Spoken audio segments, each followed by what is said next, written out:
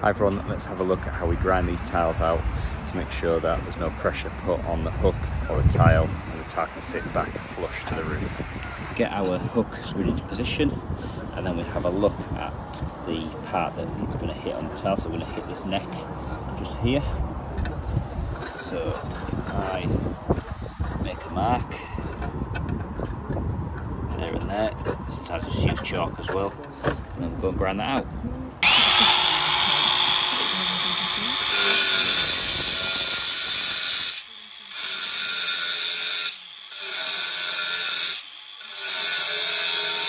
So I've ground that out and then cleaned it up with the grinder so it's nice and flat.